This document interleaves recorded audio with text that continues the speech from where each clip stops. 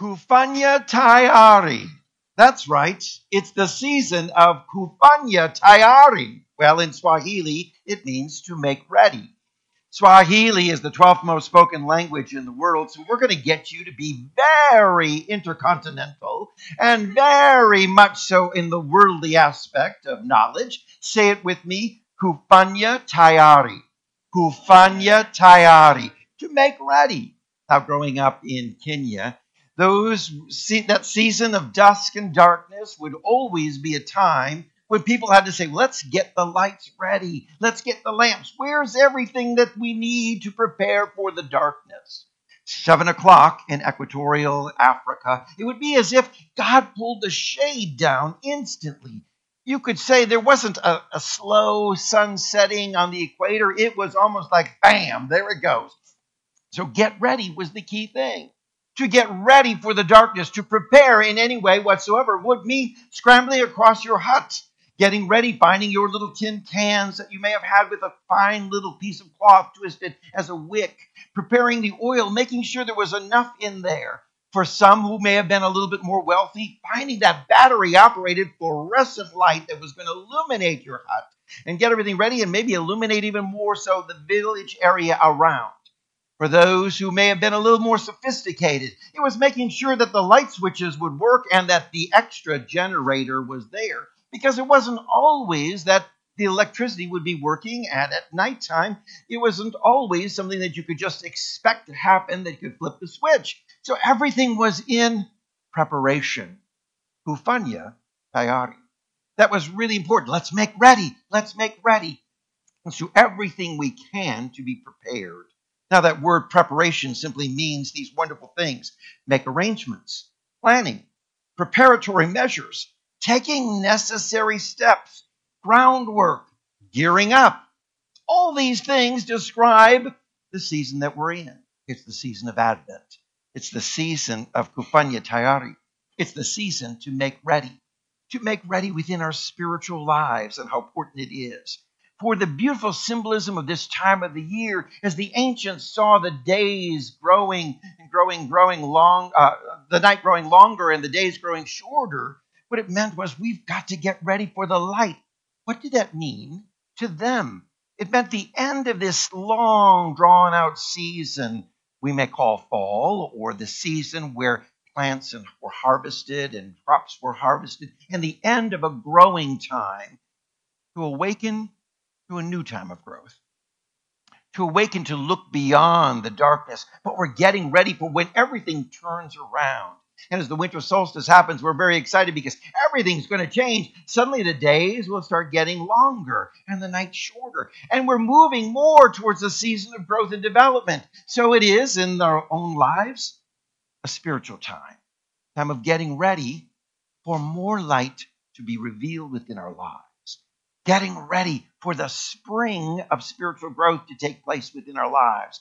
Getting ready for new things to be birthed within us in the journey of our life. For humanity has learned how to serve the darkness, or survive it, I should say, by bringing in the light.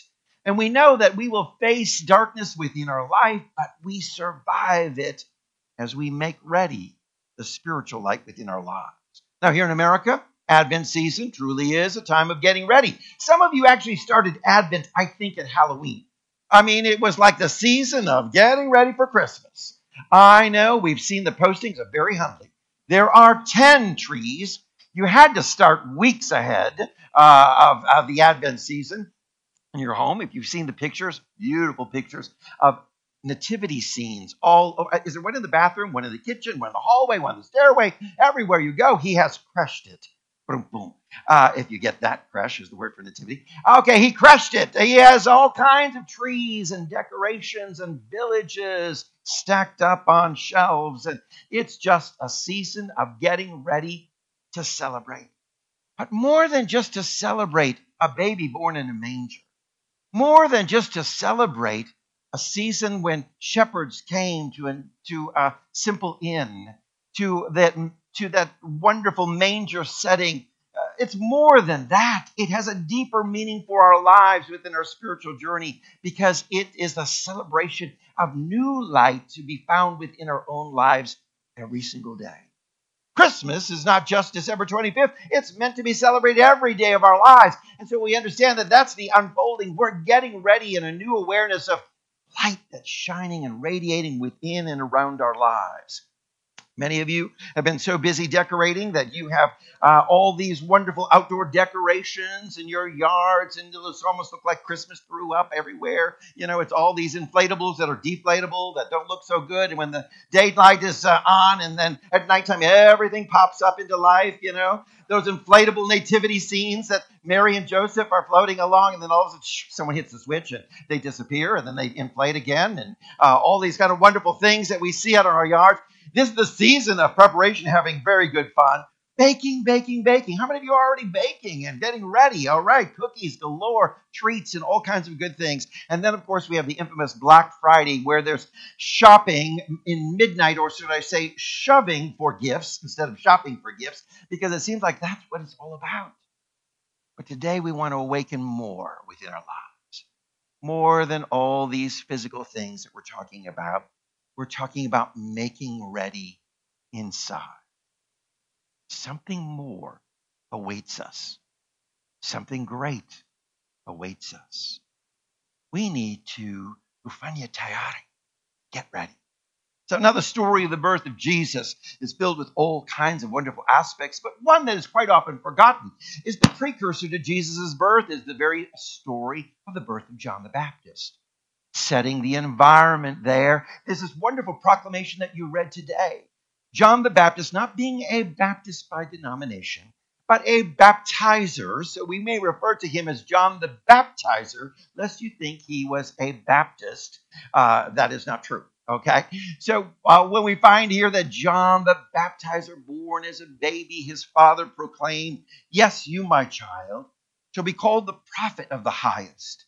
For thou shalt go before the face of the Lord to ufanya tayari, to make ready his ways." So we know that every story is our story. And we look at every biblical character as our unfolding of our own journey of our life. You are the baby John the Baptist. You are baby John the Baptizer. You are the one called to ufanya tayari, called to make ready the very ways of God unfolding within your life, in you, through you, around you, and for you. So this preparation work is really important within us.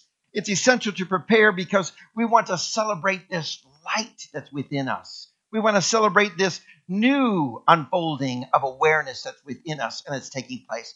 We want to celebrate the potential of what is ahead yet to unfold for us in an upcoming year. It all begins wrapped up in this wonderful spirit of making ready. For if the light symbolized by the life and teachings of Jesus is this light we celebrate, then the light is this Christ awareness or Christ consciousness. And if it's going to shine, well, we've got to make ready. If it's going to shine at all, if it's going to radiate at all, we've got to prepare. Just like those in equatorial Africa, it's get things ready, get everything all in line, get things lined up because the dusk is here and the sun is setting and the darkness is upon us. We've got to be in this season of preparation. And all of Scripture has been trying to teach this. It's not just the Christmas story. We find the story of the 10 virgins. Story of a bridegroom wedding experience. In the ancient times of the Eastern culture of biblical time and day, it would be the bridegroom who would go to prepare for the wedding feast, making everything ready. I'm sorry, we got it twisted here in America. It seems like the bride is doing all the wedding planning, but in Eastern culture, it was the bridegroom who's making everything ready for the wedding feast. Making all those choices. There must have been a gay man who would choose that aubergine and all these wonderful blush and pink flowers and all these tablecloths and all these things that would go on, but making ready for the wonderful feast that was about to take place. And there were in this story 10 virgins. 5 who were prepared and 5 unprepared. 5 who had said, I am waiting and prepared for, we know not when this wonderful moment will come when the bridegroom say, hurry, hurry, everybody, it's all ready, come to the feast. I've got it all planned. Everything's all laid out. The menu's already completed. Decorations are up. Everything's already come and celebrate together. Now that may have taken some time. So The virgins knew that it may take some time for the bridegroom. So we've got to tarry and wait and wait and wait. And sometimes it was midnight or early morning before the bridegroom would say, everything is ready, let us feast.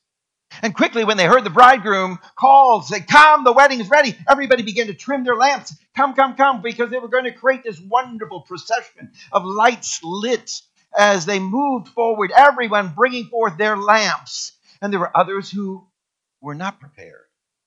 And they were those who said, wait a minute, can I borrow some oil from you? Wait a minute, my lamp's not working right. My wick hasn't been trimmed. I'm having all kinds of problems here. I need to have some help here. Can I borrow from you? Can I get from you? And many of the others would say simply, you need to go and get your own. We have for ourselves, but you need to find for yourself this. Beautiful spiritual teaching in our own lives. For the symbolism there within the story is we know that the goodness of God is ever preparing a feast for us. A feast of knowledge, a feast of understanding, a feast of infinite possibilities. Every day, the goodness of God is, I'm preparing a wonderful banquet for you. And are you ready for it? Are you ready to receive all the goodness that I've prepared? Oh, if you're waiting, and if you're kufanya tayari, making ready, when the Spirit says now is the moment, come, engage, come, partake, come, celebrate, come, receive all the goodness that has been prepared and is unfolding for you. Oh, but some of us have not made ready, and we're not ready. And so we don't have the oil of new understanding. Oil of understanding for us. Beautiful and very symbolic. We see this wonderful illustration of oil. The shepherd would anoint the sheep with oil. And we're thinking, dumping oil all over the wool. What's that all about? You see, what happens is in the ancient time, when the shepherd anointed the ears of the sheep with oil, it kept the bugs out. So the sheep could hear the shepherd's voice. You see how important it is that we have the oil of new understanding, that we too can hear the very voice of God. You see the beautiful metaphor and symbolism unfolding forth. Is your oil ready? Do you have enough oil? Have you gained enough bread of new understanding, oil of new understanding? Have you gained enough of this that you're prepared? Are you stocked up and ready? Because when the Spirit says, I'm ready to unfold something magnificent, you're going, magnificent? How? When? Where? I'm not ready. Good blessings, bestowing prosperity, health, and all these wonderful things that God wants to unfold in my life. I'm just not ready for it. Please, can you come back tomorrow? Can you try another time? And the bridegroom would move on with those who are ready, those who have the oil, in this case, a metaphor of oil of understanding, and their wick is trimmed. How important it is that we understand this in anyone who's had one of those beautiful kerosene lamps, hurricane lamps. You know how it is if the wick is too much? It's very smoky, isn't it? And suddenly the glass is clouded up and there's no clarity because the wick hasn't been trimmed to a proper height. And it smokes up the glass, it smokes up everything. You can even find it on some candles. When the wick is too tall, it will be very smoky and smoke fill up the room, cloud the room, and there's not the clarity that we're looking for. So it is, this beautiful lesson is saying, if your lamps are ready, have you trimmed your wick? Is it that you've sought the clarity of God in all things and ready? Then you will hear when the bridegroom calls, when the Spirit of God is calling a blessing and unfolding with the new light of Christmas, shall we say, or the new light of the new year, the new understanding comes and is ready to unfold. Well, are you ready to understand it? And do you have the clarity that's so important for our lives? You see, kufanya tayari. We've got to be ready. We've got to make ready within our lives. We must spend time getting ready for what really matters. How many of you can ever remember you may have made a mistake in school? And the teacher said, everyone, there's going to be a test on chapter 10, and you heard chapter 5. And so you read chapter 5, and you didn't read chapter 10. You study, but you didn't study for what matters. And when the test came, you were totally unprepared, totally unprepared for what really matters in life and what really mattered in this moment and what really mattered in the testing experience. And sometimes in life, we're so busy making ready, but not making ready for things that really matter within our life. Let me tell you this, beautiful Christmas decorations will fade and fall away. Some of them will tarnish, some of them will be broken year after year in packing. Some things will not always be. We can put all kinds of things out in our life of preparation and get caught up in the holiday and miss the whole meaning and purpose. But understanding of what's unfolding for our lives is a time of greater awareness. Not just a baby born, not just a manger, not a celebration of a birthday, not a celebration of, just something happening in medieval times, but even our ancient Middle Eastern times. But it is a celebration of the truth unfolding within our lives in the midst of our darkest moments. And that's what sustains us. When life gives us the darkest moments, illness, sadness, loss of job, some sort of tragedy or challenge coming in your family, your home, and your relationships, in those moments, we know that when we are prepared, there is a light that unfolds for us, a dawning that says, all things work together for good to them that love the Lord. There is a light that shines a radiance that says, all things are possible with God. There's a light that shines and radiates within our lives that says, through Christ, there is the strength that I need to endure all things, to go through all things. And the very power and presence of love enables me to do exactly what I need to do in each every moment. So our preparation is this for a wonderful understanding. The bridegroom is calling at any moment. An understanding that wonderful Spirit of God is calling at any moment. Are we ready to receive? Are we ready in our moments of darkness to illuminate the light? Now, preparation was what it's all about. Well, preparation begins in our spiritual life and requires us to prepare our own spirit, to spiritualize our being. That means taking authority over the ego and all of this crazy stuff, pride, and all the stuff that wants to rise within us. We need to take authority over it. These things may keep us stuck in repetitive cycles of negativity and reactive behaviors. And what we have to do in this getting ready experience is sit yourself down and ask yourself, what's going on here? And now tell yourself, honey, you got to be in charge. It's as simple as that. Getting ready says, honey, you got to be in charge of all the things. Your spiritual life, are you in charge of it? Or are you letting everyone else be in charge of it? Are you letting the circumstances of your world be in charge of it? Are you letting feelings and emotions or things that people say or don't say? Oh, I mean, Lord, I've had so many people say, I'm leaving the church because of what someone else did. What? You're leaving the church because of what someone else did? So they're now in charge of your spiritual life and development? Wow, I thought you were in charge. It's time to sit yourself down and say, honey, you're in charge. It's time that you take care of your own life. You're the one in charge. 1 Peter chapter 1:13 says, therefore, prepare your minds for action. Fix your hope completely on the grace to be brought to you in the revelation of Jesus the Christ. Prepare your mind. Be in charge. Take charge. Sit yourself down and begin this spiritual preparation. I want to prepare my spiritual life. I want to prepare my soul and spirit to receive the highest and best in this. For this preparation then is simply an activation and an integration of this wonderful Christ awareness, Christ consciousness. You know, we say this in our classes. You got the mind of Christ? Now use it. You got the mind of Christ? Now use it. What does that simply mean? It means, you know what? God has given you this wonderful insight, this wonderful awareness, this wonderful consciousness. You have a mind. Take charge of it. Let it unfold the highest and best. Take this wonderful Christ consciousness and activate it. Put it to work to say, I know that I know that I know that I know within my heart and spirit, all things are working together, and this is my consciousness, and I activate it. and then I integrate it into my daily life. It's part of how I live. Our spiritual preparation then is making sure that this consciousness is every single day experience. I am expanding my awareness. I'm broadening this wonderful consciousness. I am turning up the light and allowing it to radiate even more from within me.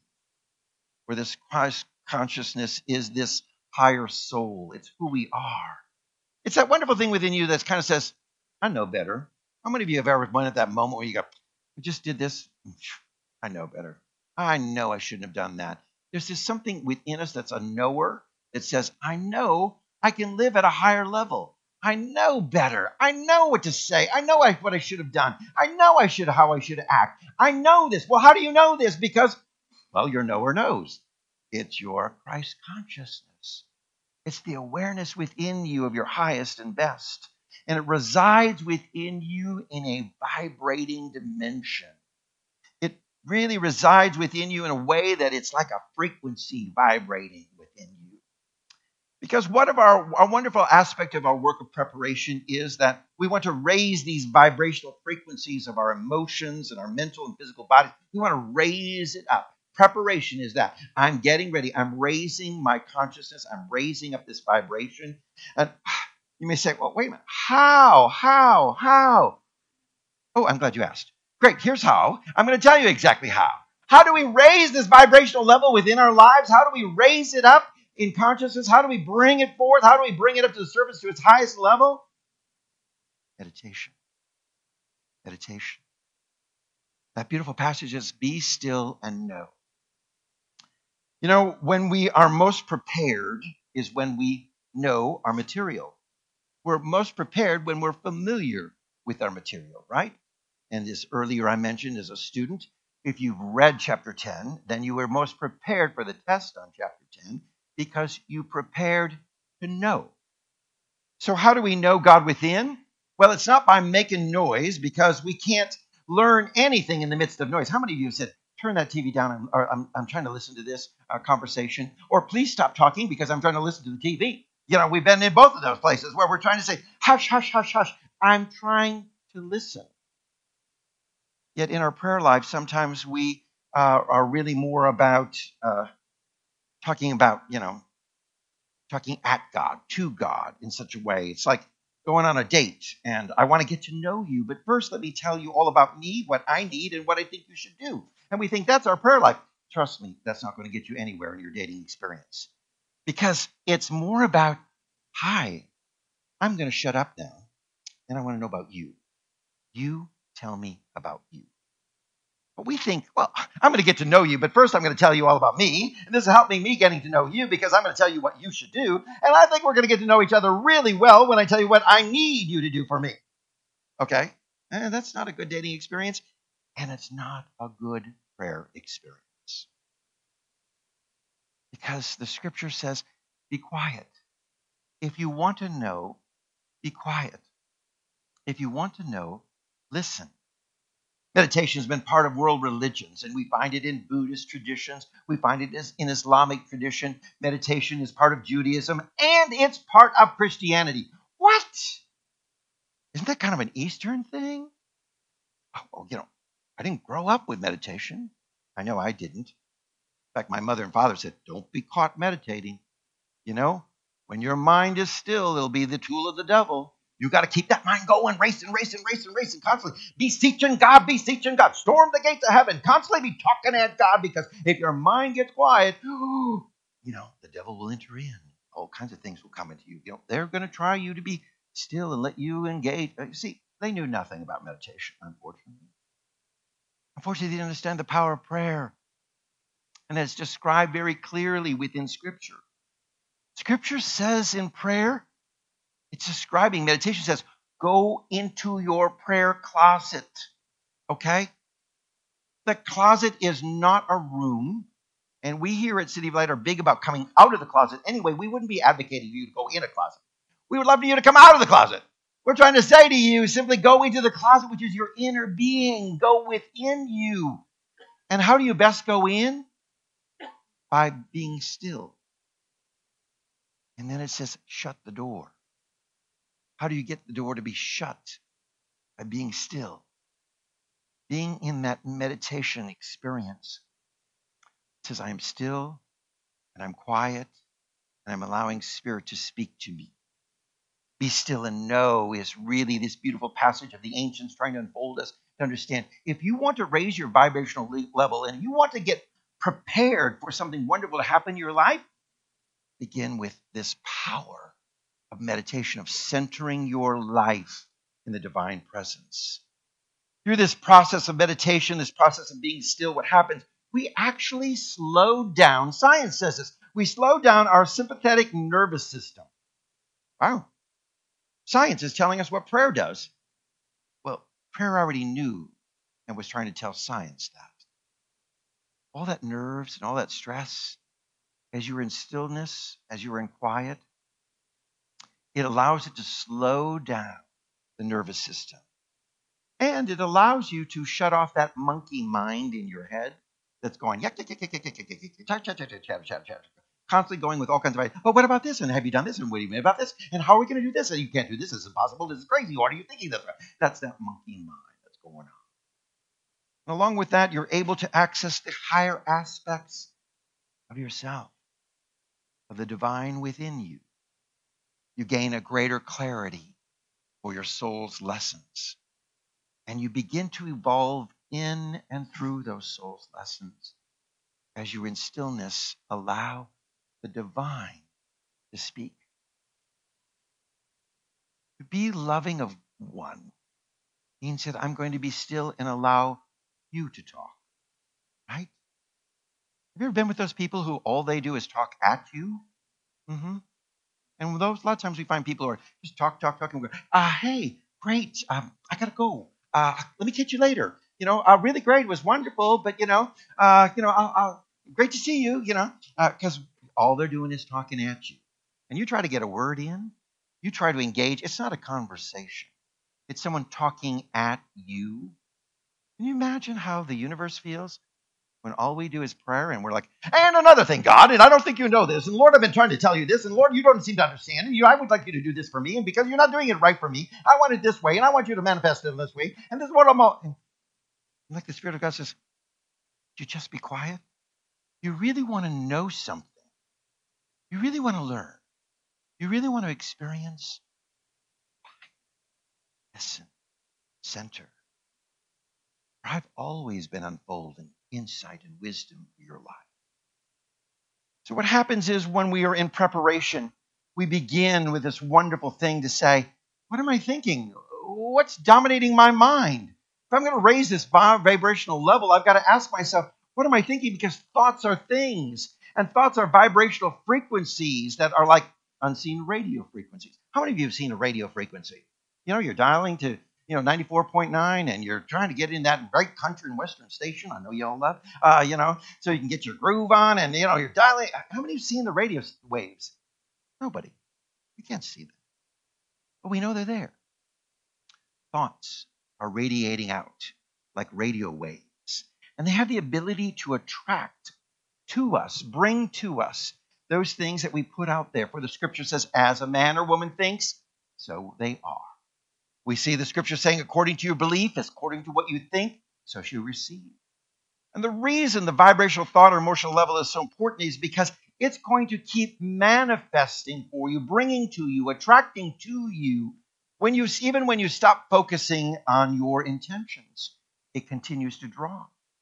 You may set forth a particular thought, and you may say, I thought this. I thought, I'm a failure. I thought, I'm sick. I thought, I'm poor. And even though you don't engage in it, you put that thought out there. And it's like a radio wave that's going out, and it tracks like a magnet to it all those things that you've just been putting out there.